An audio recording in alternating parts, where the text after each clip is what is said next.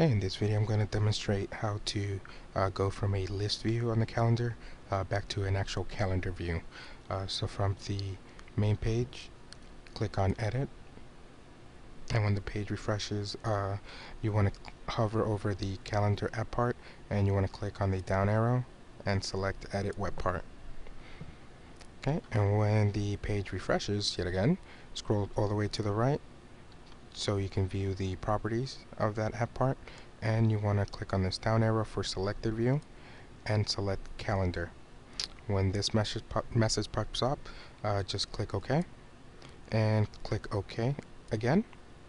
and now the page is going to refresh and it's going to show you this view here, but do not panic. All you have to do after this is just click on the save button, and when the page refreshes for the final time, you'll see that now it went back to the calendar view.